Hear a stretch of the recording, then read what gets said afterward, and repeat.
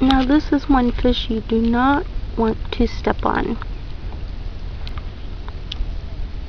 He looks like a rock, but he's not. You can see in my hope. That's why we wear shoes for wading in the rocks. And then look at this. See those little strings? Probably flagella from a worm that's feeding on the plankton and larva that's in this water. It's extremely rich water here.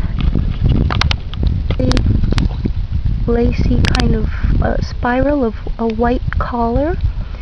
Well, someone has laid eggs in the shell we've been putting out here. That's encouraging.